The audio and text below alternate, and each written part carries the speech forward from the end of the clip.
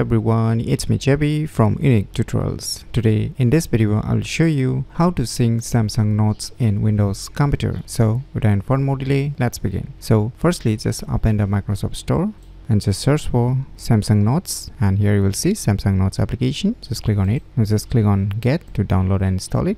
So finally the Samsung Notes has been installed successfully. Now before clicking on open, you need to download and install one more application named as Samsung Account. So here you will see the application, just click on it. Now just click on Get to download and install it again. So the Samsung Account application too has been downloaded and installed completely. Now click on open.